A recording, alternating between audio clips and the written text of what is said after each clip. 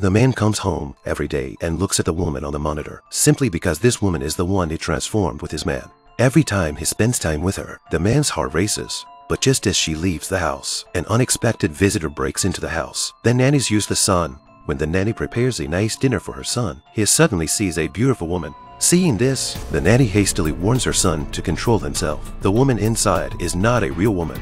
Unexpectedly, the son covered his mouth to death. Just then, Mike's previous assistant finds him and takes out a missing person notice. It's exactly what Roy looked like before they transformed him. His coworker tells him that his mother has been searching hard for 3 years and hasn't given up until now. He tries to find Mike to ask for confirmation if this man was kidnapped by Mike, but he just pulls out a gun and aims it at his coworker, telling him to watch more TV and read more newspapers, and not to mind his own business. The coworker also had to leave first,